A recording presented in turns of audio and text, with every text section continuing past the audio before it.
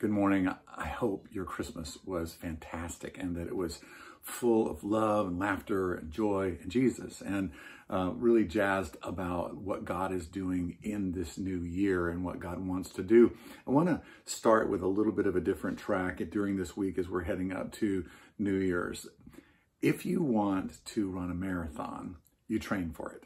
If you want to do any kind of athletic endeavor, or if you want to do something that involves any skill or any growth, you have to train for it. And what ends up happening, I think, in the Christian life is that we expect certain things out of ourselves during seasons that are tough or during seasons that are more demanding. And because we haven't trained for it, we're simply not ready. So if you're going to run a marathon, you need to train for that marathon. You run significant distances as you train for that. And our souls work the same way, is that you have to train your soul.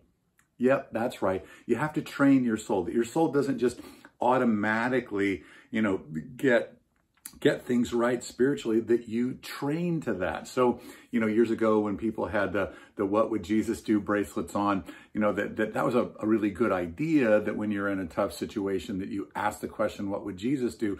But what your soul is going to do is what you've trained it to do. It won't do just what you simply ask a simple question. So the idea here is that you and I train our souls for Christ-likeness over time. We train our souls for the things that we want to see coming out of them in crunch time. We train our souls to those different things. And the Lord's Prayer is, if you will, the ultimate course, race course for us training our souls. You're training yourself to relationship with God, you're with Father. You are training yourself for worship with "Hallowed be thy name." You're training yourself for submission and for looking for and doing his will with "Your kingdom come."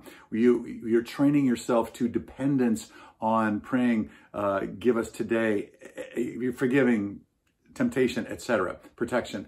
All those things are training for your soul. And we're going to be talking about that this week. So join me each day in these days coming up to New Year's as we talk about training our souls for Christ-likeness.